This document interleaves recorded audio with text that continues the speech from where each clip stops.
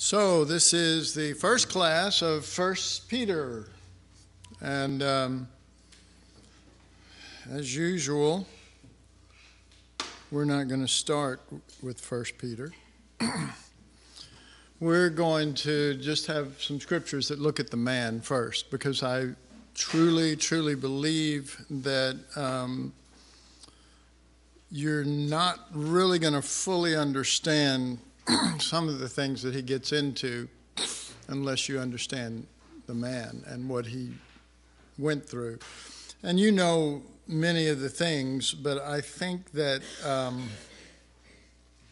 think it would be good to go to read through those scriptures pertaining to him first off, and then I think it would be good to somewhere along the line, once we start getting into the epistle, the letter of First Peter, to read them again, and you'll get a whole new perspective.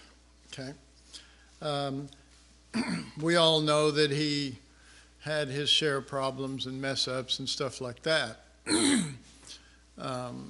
The good thing is that those things ended up helping to form him and to bring him,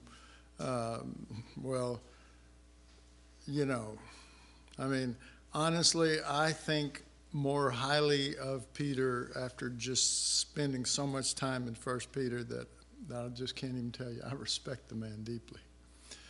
And, I guess, it's like you read so much of Paul, and you know that he's really laying out the revelation of Christ and the cross and all these things, but the Lord did a work in him, and it's a good work. So let's look at some scriptures outside of First Peter, but looking at Peter. So to do that, let's go to John chapter 1. You say, wait a minute, you're going to John? That's about him. No, this is going to be eventually here about Peter, but we want to look at some things leading up to it. We're going to start at verse 29. The next day, John seeth Jesus coming unto him, and saith, Behold the Lamb of God, which taketh away the sin of the world. This is he of whom I said, After me cometh a man which is preferred before me, for he was before me. And I knew him not, but that he should be made manifest to Israel. Therefore am I come baptizing with water. Okay, so John is saying that he has come. The reason why he's there is to make Jesus manifest to Israel. All right. And the way that he starts that is he starts talking about Jesus as the Lamb of God. He seeth Jesus, but he says, Behold the Lamb of God. Okay? Verse 32, And John bare record, saying, I saw the Spirit descending from heaven like a dove, and it abode upon him. And I knew him not, but he that sent me to baptize with water, the same said unto me, Upon whom thou shalt see the Spirit descending and remaining on him, the same is he which baptizes with the Holy Ghost. And I saw and bear record that this is the Son of God. This is a pretty packed little record that he has put down here, because and it's that way when you understand the simple thing that I've already said, and that is that he doesn't start off calling Jesus Jesus. He starts off calling him the Lamb of God. Okay? Now, you sort of know that, but look at that in relationship to, let's see,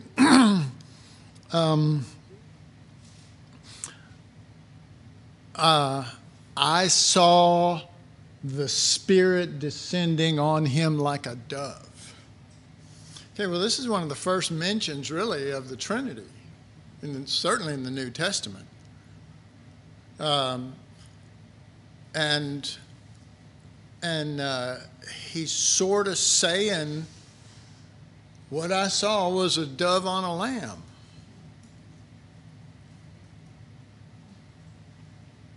And the dove was confirming the lamb. Okay? And then he says, and it abode on him. And I knew him not, but that he sent me to baptize with water. The same said unto me, upon whom thou shalt see the Spirit descending and remaining on him, the same is he which baptizes with the Holy Ghost. So is that saying the Lamb is the one who baptizes us with the Holy Ghost? Well, it kind of is. It's not going off on, well, Jesus of Nazareth is, or Jesus this or that is. It's still sticking with the context that he's only used the lamb in this portion here. Now, if you want to take that out further, go to the first verse of the first chapter of John, and then it gets into, in the beginning was the Word,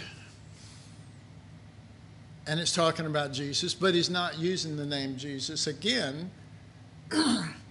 And starts, again, expressing things about him in the context of Jesus being the Word. Okay? And that's easy to search out. You just take your little Bible and you go, in the beginning was the Word, Word was with God, and the Word was God. The same was in the beginning with God. All things were made by him. It's not saying Jesus. It's saying him as the Word. Now, he's gotten to a place that he is expressing the one before us, as it were, is the Lamb. And and then verse 34, and I saw and bear record that this is the Son of God. Didn't say the Son of God is this. I mean, wouldn't that be, the Son of God is King of Kings. No. This Lamb, this is the Son of God. You see, I mean, there are things, the way they're laid, it's like the wood being laid in order. And we're going to be consumed on this altar of reality. And he's laying that forth so that we're not just readers, we're scripture searchers. We're not tourists touring the Bible. We are diligently wanting reality. Jason, I appreciated you reading scripture. You read it to 2 or 3 people. Because what a great way to start the class, first of all. Sharing the Word, having seen something in the Word, wanting to communicate something that you got that's touching you to other people. Well, I'm not trying to call him out or say that, he's perfect, because he's not. I've known him for a long time. But I know one thing, I like that. I like that. And I like that it means something. I like it when I see that it means something. We see something of the Lord instead of just what we've been taught, whether it's by me or anybody else. So, all right, now let's go to verse 35. Again, the next day after John stood and 2 of his disciples, and looking upon Jesus as he walked, he saith, Behold the Lamb of God. And the 2 disciples heard him speak, and they followed Jesus. So what you have here is you have Jesus still as the Lamb of God, okay? He's still that, as far as in name. Now, when it talks about who it is, it says Jesus, but John's not calling him Jesus. Does that make sense? John's not doing that. This is the writer is saying, and he seeth Jesus walking, which means he could have said, hey, Jesus, you're the Lamb of God. Or, hey, disciples, Jesus is the Lamb of God. But didn't do that. because something has affected him. And John's got two disciples right there with him, and John's talking to them. This time, no sin, the Lamb that takes away the sin of the world. This time, several verses down, the first one was verse 29. This is verse 36, or 36. And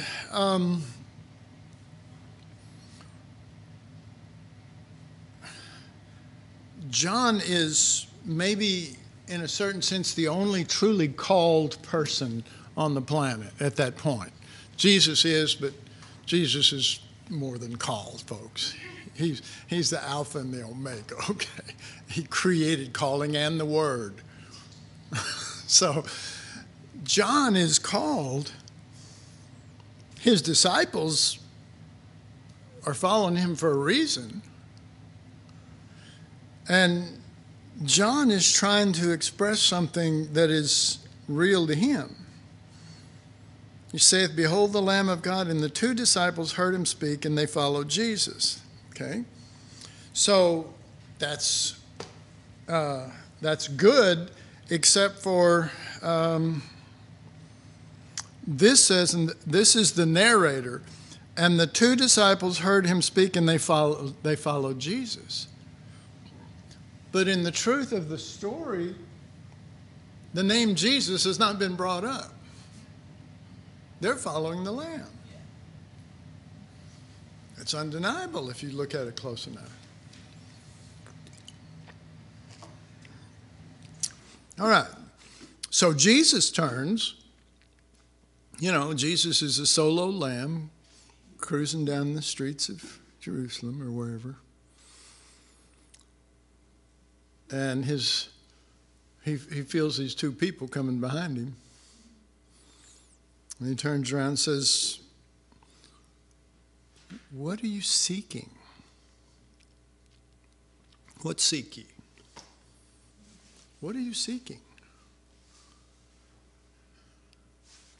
What a great question. What a great question. I mean, wouldn't it be interesting if in his mind he's thinking, Are you seeking me as the Lamb? And then if they said yes, and then he said, Are you seeking me as the Lamb that's going to take away your sins and make you where you won't go to hell and remove your guilt and da-da-da-da? Or are you seeking me as the Lamb, as a disciple of the Lamb?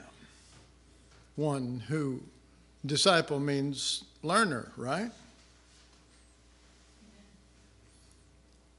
We were John's learners, but John pointed us to you.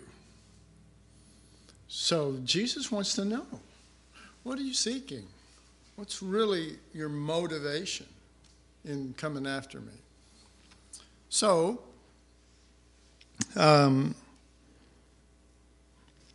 they said unto him, Rabbi, which is to say, being by interpreted, Master, where dwellest thou? Okay.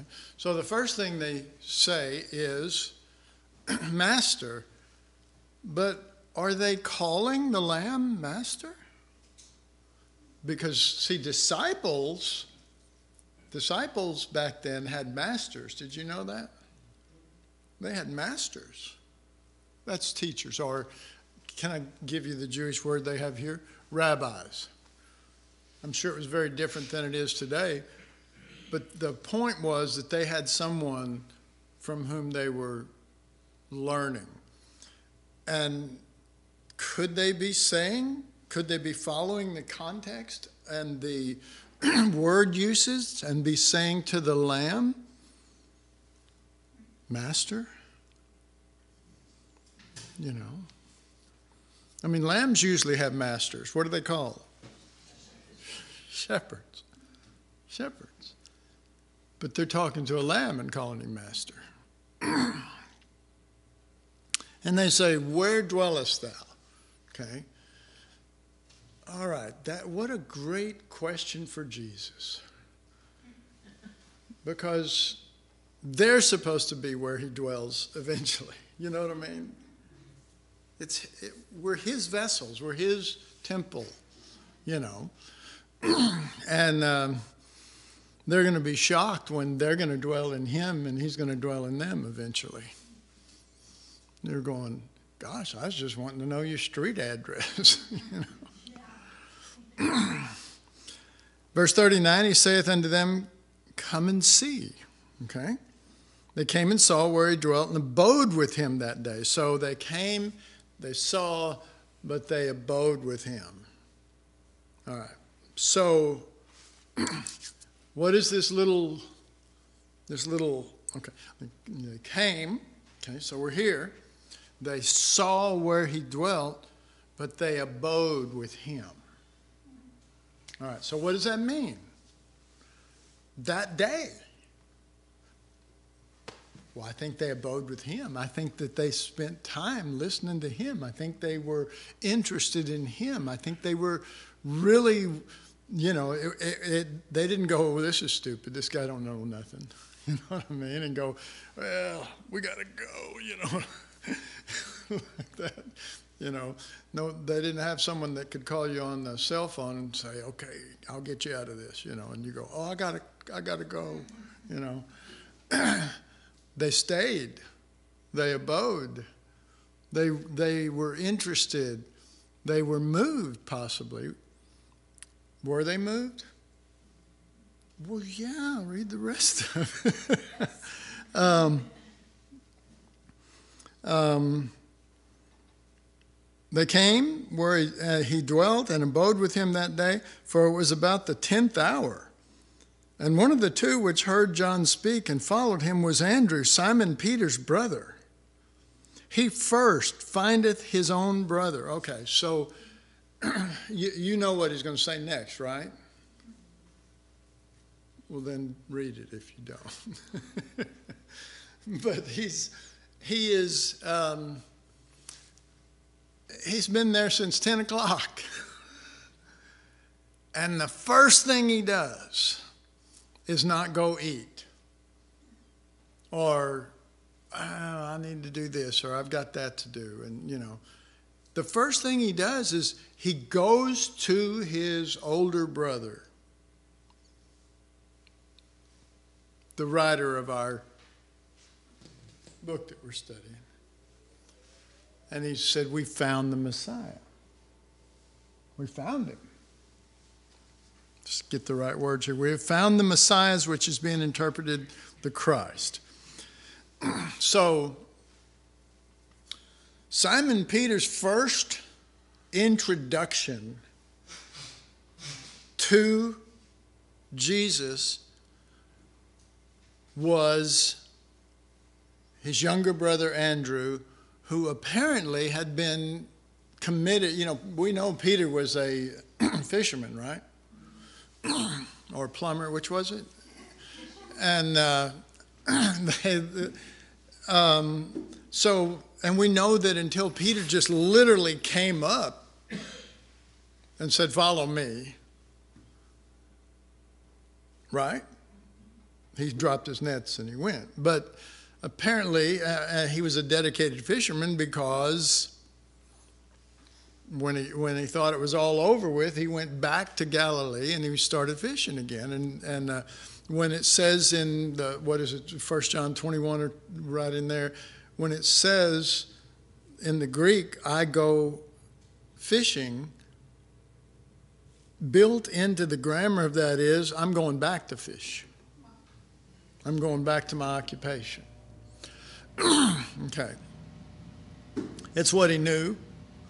It's what he did, what he was good at. So he didn't immediately just jump on the bandwagon with Andrew, but we know that several things that happened with Andrew, and I don't know if you've ever searched out Andrew, but it's not going to consume a lot of your time. But there's some good things that happened. You find out Philip and Andrew like to hang out. There's some things, you go, oh, whoa, do we have some buds here? Yeah. All right, so Peter's first introduction to Jesus is being explained as the Lamb of God. The Lamb of God. The Lamb of God. Is that significant? Yeah, it's going to be real significant. I don't think it registered in his little head. I don't think it registered at that point.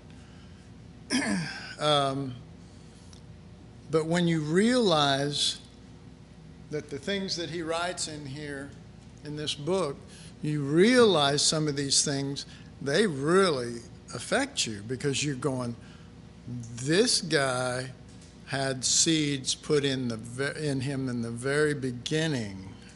Okay. All right. So now we're going to go to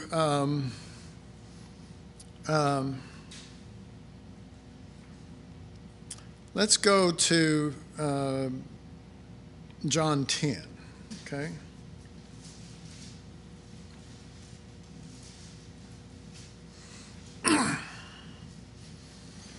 So here in John 10, we've actually got sort of an ongoing conversation that going on here. Pretty much most of John was covering just a few days leading up to Jesus' crucifixion. And probably one of the high points in Peter's life, that he had been walking with the Lamb for, it's 3.5 years now, that we're jumping now.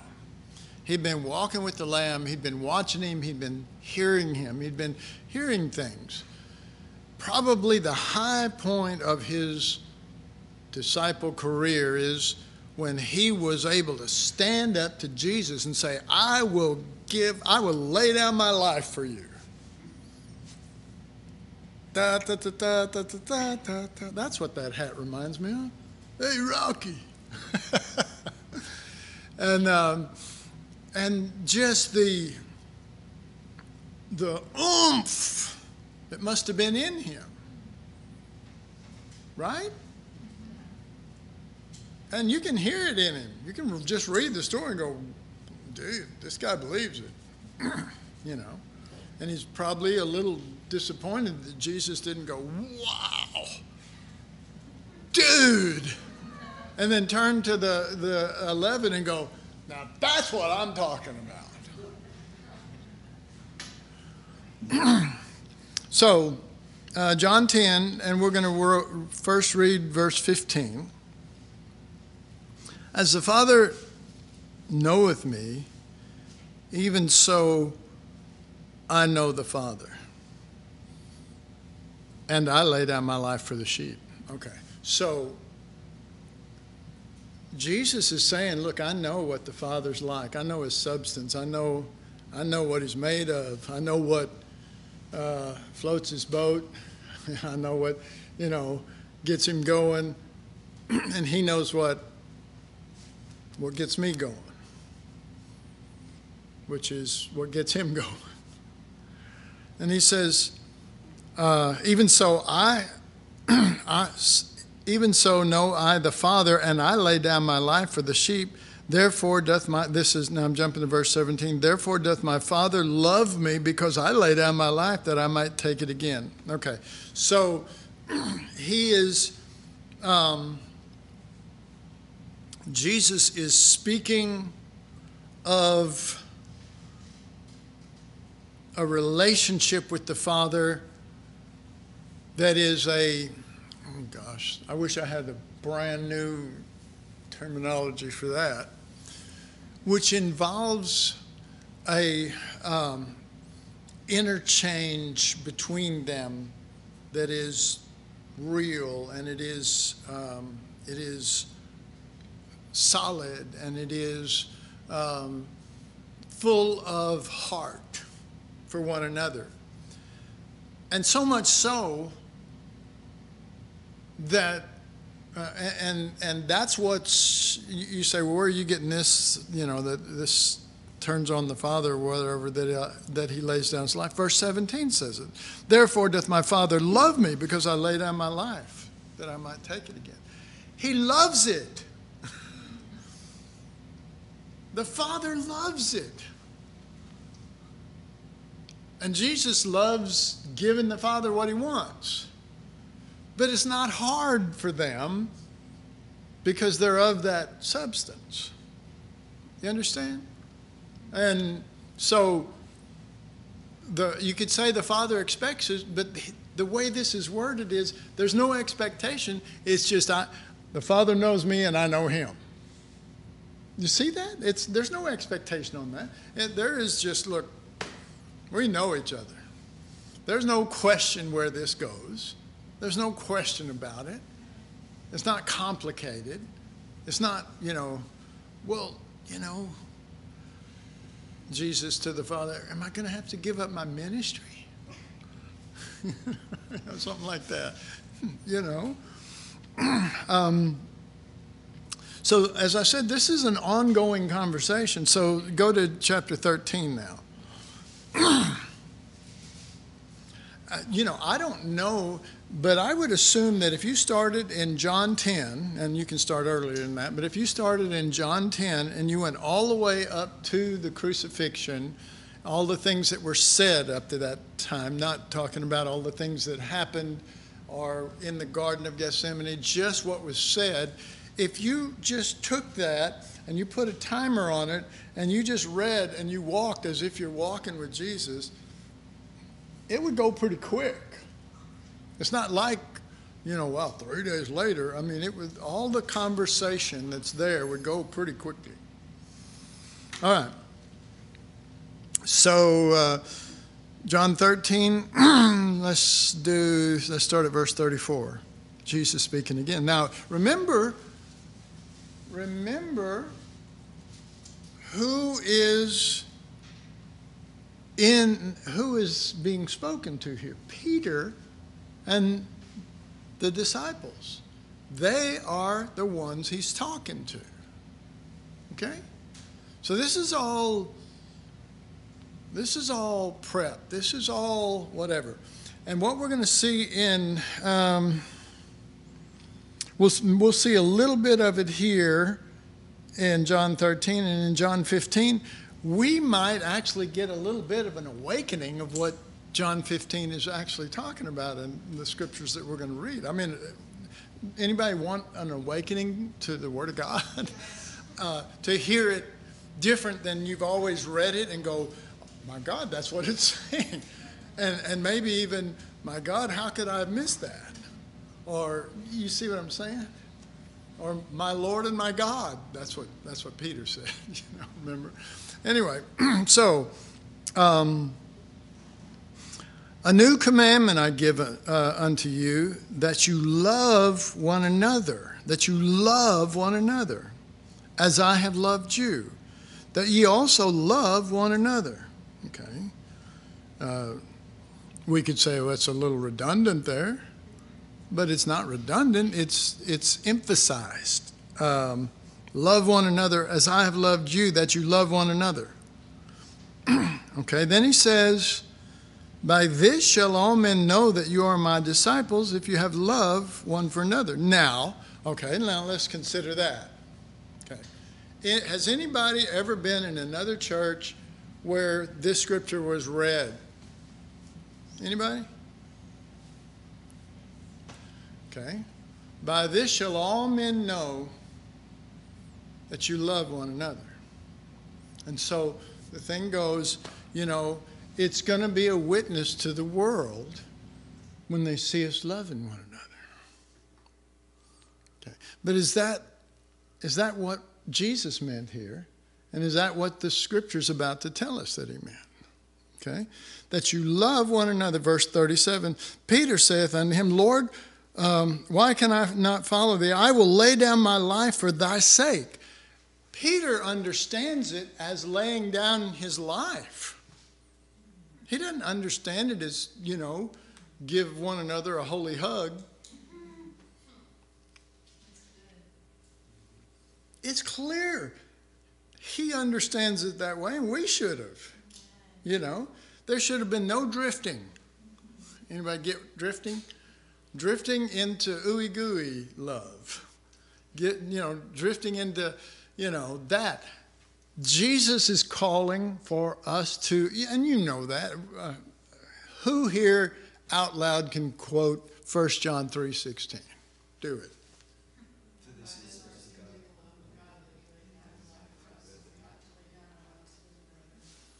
By this perceive you God's kind of love.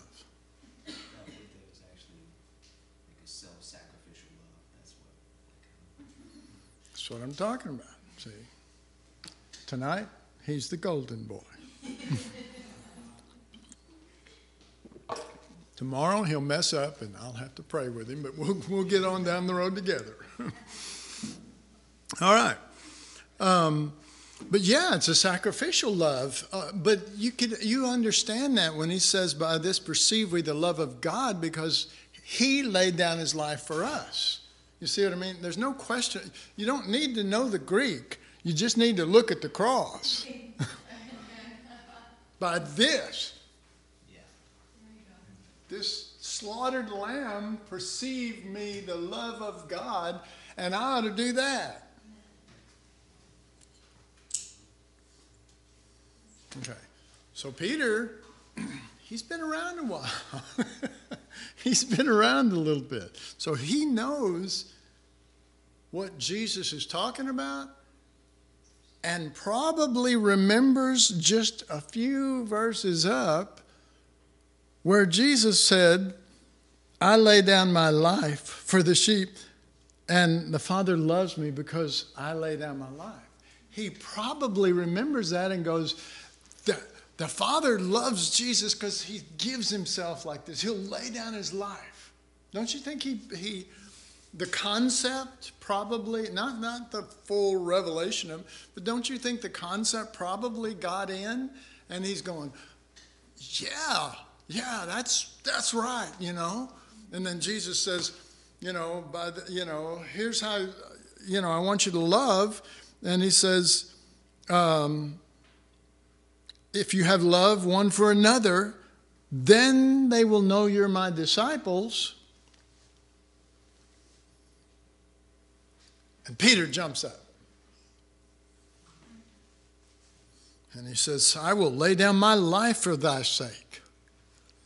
Okay? All right.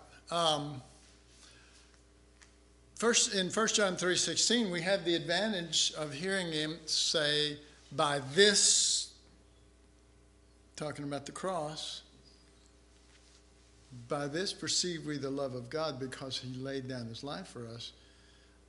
Right now, Peter probably has a very watered down, lukewarm, half-hearted, fence-riding version of what it means to lay down his life. How many of you think maybe you probably still do? Okay. Yeah. I'm sure I do, and yet I'm preparing. I'm loading my pockets. You know what I mean? I'm wanting that. So, I will lay down my life for thy sake. Jesus answered, "Wilt thou lay down thy life for my sake?" Okay. So, all Jesus did was took "I will" out of Peter's mouth and put "wilt thou." I will lay down my life for thy sake. Wilt thou lay down thy life for my sake? And that's where I mentioned this. That's where I'm pretty sure that Peter is, maybe if he's really gathered some of the concepts that we've already read in this whole conversation that's going on here, if he's gathered some of the concepts of that, he would go, well, why, and maybe as a fisherman he didn't think this far, but he could go, well, why then, what you said, therefore doth my Father love me because I lay down my life. why don't you love me? Because I'm talking about laying down my life for you. He loves you. He loves you, Jesus, because you'll lay down your life for the Father. Then why won't you love me when I say I'll lay down my life for you? Does that make sense? Yes. I don't think that's complicated, but maybe, trying to string together some thoughts here. And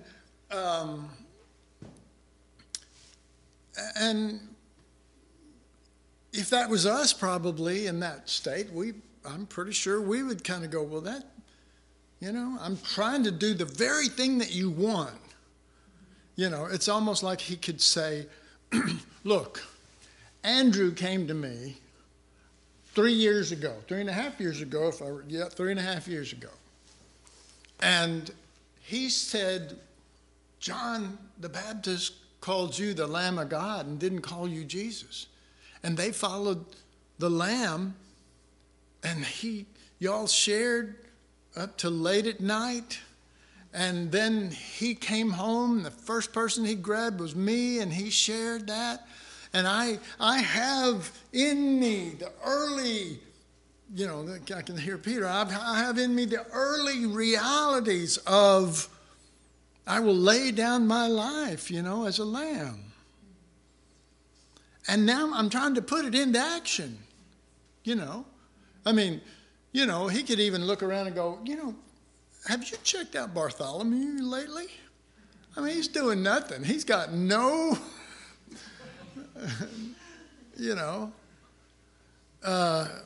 oomph to him. And he hardly ever does anything for anyone else. And I'm saying I'll lay down my life. So, that should be high up there compared to these lackeys, the rest of the disciples. I'm sure Peter never would think that, but I have to frame some things for you so that you can understand when he starts talking later in his epistle. And so, remember, he's the one, and I don't have the scriptures here, but he's the one that told Jesus, thou art the Christ, the Son of the living God. And, Jesus said, well, as soon as he says that, remember, Peter should have remembered that John called the Lamb the Son of God.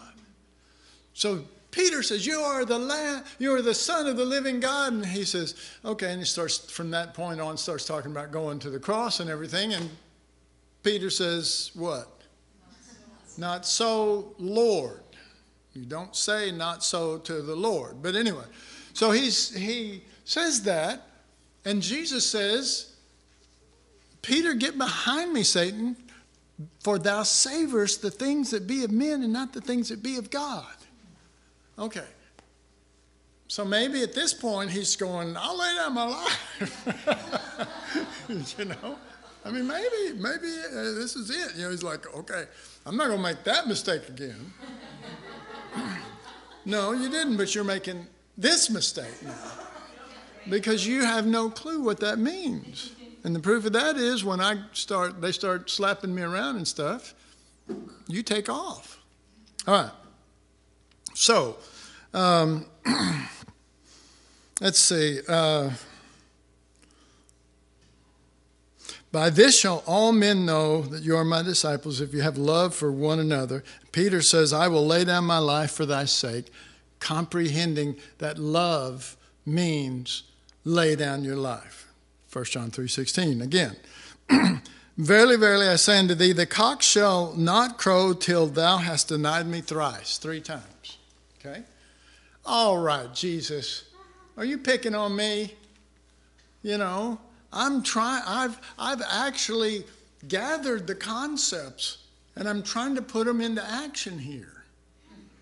And you're going, well, dude, it's, it won't even be 3 ticks on the clock or whatever before you're denying me again, once, and then again, and then again.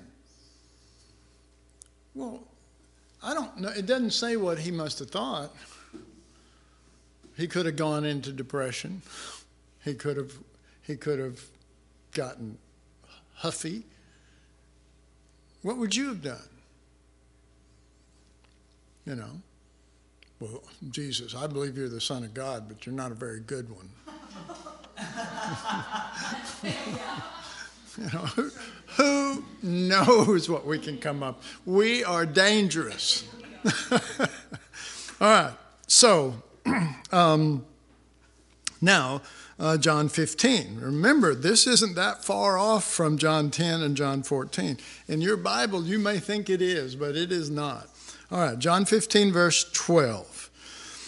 This is my commandment, that you love one another as I have loved you. So anybody see a continuing theme in John and throughout these things? And it's the theme. It's the subject. Okay? So here goes, Jesus, verse 13. Greater love hath no man than this, than a man lay down his life for his friends. All right. So Jesus is talking about greater love. All right? Okay. So, you know, we talk about the love of God, but there's a greater love than our version of the love of God. So he says, and so here's where maybe we'll read a few things a little differently here. Greater love hath no man than this, that a man lay down his life for his friends. You are my friends. Do anybody see that? Do you see that? No, we don't. We go, Jesus is sitting there and he's teaching, and then he puts his arms around and goes, you guys are my friends. That's the way we've read it. You have read it that way too. Anybody not read it that way? That's the way we've read it. It's right there. Greater love hath no man than he lay down his life for his friends. That means you're going to lay down your life if they're a friend. I have called you friends. Undeniable. That's at least twice in just the simple reading of this stuff that we can see that we have misunderstood or not seen. So we're going, when he's saying, guys, this whole thing is that we do lay down. Not we say it, Peter, but we do it. Right? I mean, that's, and he's going, and there is no greater love. I mean, can you hear Jesus saying this? I mean, there is no greater love that a man would lay down his life for his friends. I have called you friends. You're supposed to be the ones that are going to be laying down your life. There it is. Or, there it is. All right. Verse 15, henceforth I call you not servants, for the servant knoweth not what his Lord doeth, but I have called you friends, because you know what I'm doing. I'm going to lay down my life. Do you see that? He's not saying, well, you were servants and I just told you what to do because you didn't know what was going on. But now you know the depths of all the things of God. You know the Bible. You know ministry. You know what I want, and I've called you friends because for all things that I have heard of my Father, which is that spirit of laying down your life, all things that I have heard of my Father, the family spirit, I have made known unto you. The things I learned from Father, I've made known to you, the family spirit and the family way that we proceed. And I'm calling you friends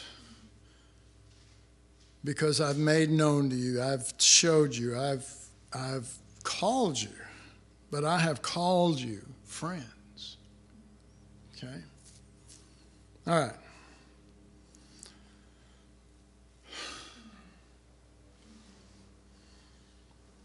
So,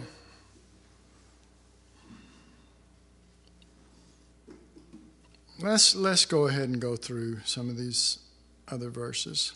We still got about 15 minutes. Matthew 26. So now we get to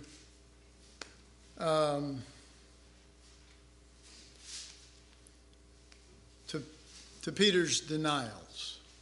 Okay? Right? Y'all know that that's where we're heading, right? Okay. So what are we actually getting to?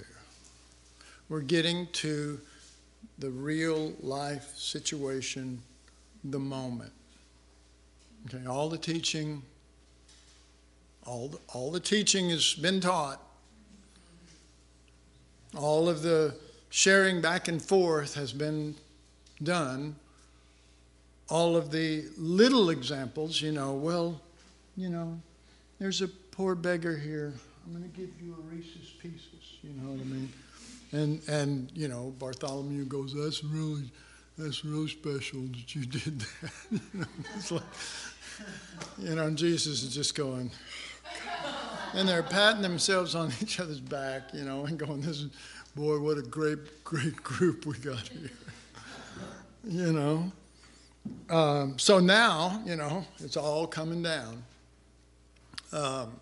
Jesus is fixing to disappear. And there, and here's the way you look at this. Jesus is fixing to go, okay? And he says, I go away. And he's like, okay, fellas, we've been together for 3.5 years. I'm leaving this with you now.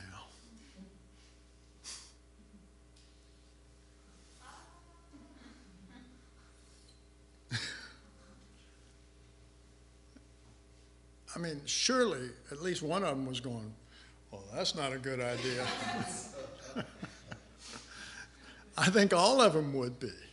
I think they're continually hearing Jesus say stuff, and they're going, well, I am nothing like that, Don't call me friend, because I'd like to be that, but you know what I'm saying? That those things could be there, and we're going wondering and worrying, and and he's really going to go away. They're going to kill him. They just grabbed him. This thing's almost over, and yet it's not supposed to be over. It's supposed to keep going, and he expects us to do it because we're his friends. All right. So the moment of reckoning here, Matthew 26, verse 65.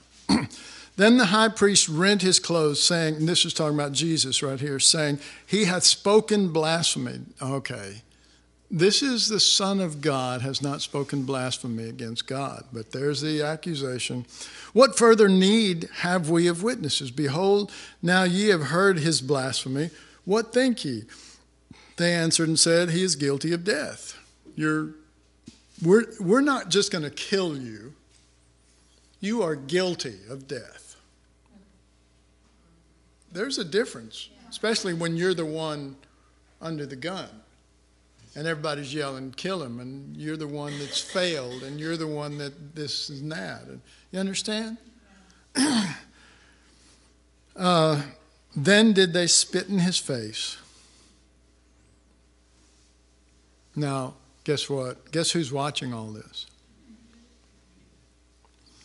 Then they spit in his face and they buffeted him. And when I was reading this today, actually, I thought of the skit that you guys do and how I remember where I was sitting when y'all were putting it on for the gathering, and I remember that Gideon was Jesus, and I remember you guys really did a great job of buffeting. I mean, y'all were knocking him all over the place. Y'all remember that? You really did. I mean, you had the feeling that it wasn't a skit, that you could see what that would mean. And that was good. That was good. They're pushing him around and slapping him around and spitting in his face. And others smote him with the palms of their hands. So Peter's watching people spit in Jesus' face, the one he said, you're the Son of God, and seeing him take the palm of their hand and just slap him. I don't think it'd be mild. This was mainly Roman soldiers doing a bunch of this, and they're just slapping him. Well, imagine Jesus just having the fire slapped out of him. Verse 67, then did they verse 68, saying, prophesy unto us, thou Christ, which is the Messiah. Who is he that smote thee? Now Peter sat without in the palace, and a damsel came up unto him, saying, thou also was with Jesus of Galilee. And he denied before them all, saying, I know not what thou sayest. And when he was gone out into the porch, another maid, these maids are really troublemakers. Have you ever noticed that? You know, you young women are problems, okay? Okay. Another maid saw him and said unto them that were there, this fellow was also with Jesus of Nazareth. And again he denied with an oath, I do not know the man.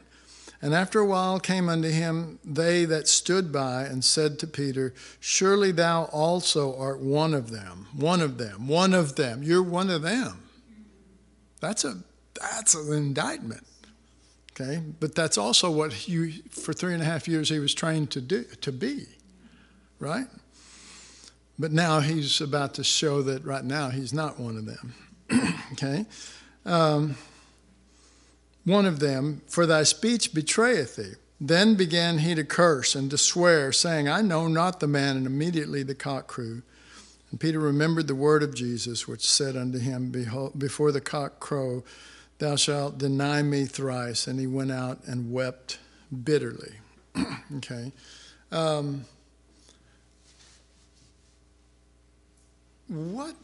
What sort of significance would this have in a man's life who was called to be with Jesus and had failed like this? I mean, can you see that would strike so deep that one day he would be able to pull out a pen and pen something that is life-changing?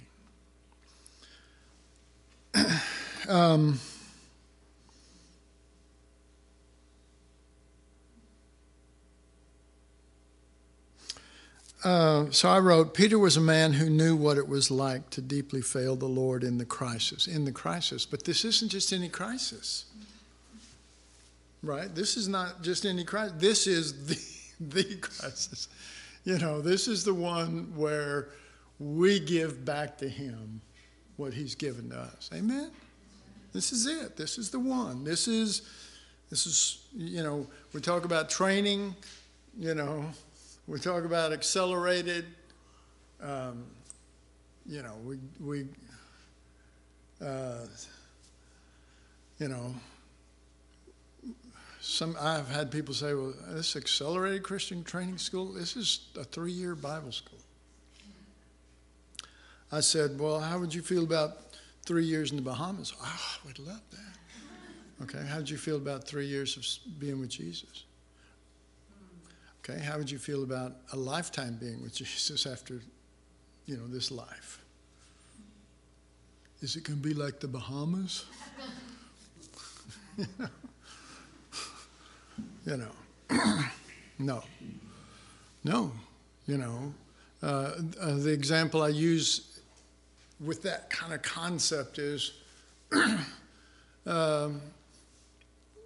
one day we were in church and they were taking the offering, and I handed a $20 bill to one of my daughters. I said, put this in the offering plate. He said, Dad, you can put that much in? And I said, yeah. So later that week, I think it was just within a few days, we go to the mall and they jump out, and that same daughter says, well, you know, are you going to give me some money or something? So I pull out a 20 and she says, is that all you're going to give me? Does anybody see a problem with that? Now, they've grown up to serve the Lord and probably better at it than me, but it really shows something of our mentalities, of what's important. And you see, I never mentioned that to my daughter. But if the Lord had have stopped and just said, now let's look at this. Let's see where your values are, so that we could be confronted with that. But even that, if he stopped her and did that, it wouldn't be enough. The crisis has to cut so deep that you weep bitterly. You understand what I'm saying? I mean, bitterly. You're not bitter at Jesus. You're bitter at everything that you thought you knew, just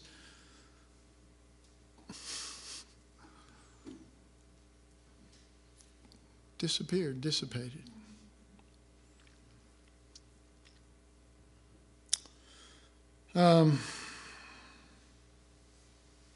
So Peter was a man who knew what it was like to deeply fail the Lord in the crisis. It is important that he is the writer of this book, 1 Peter. It's important. It's important that he can bring us something that we can literally hear that somebody finally gets it. That we literally can hear someone who, maybe we're similar. Maybe we failed him in a similar way, and realize there's life after this. There's actually more than life. There's more than staying a Christian. There is actual grasping in such a way that you could write something that for all centuries, as long as there's a Bible, somebody can read that. Well, that's valuable. I'm talking about valuable.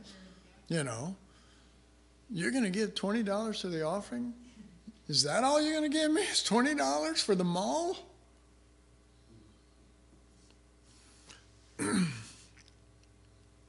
So, that's it for tonight.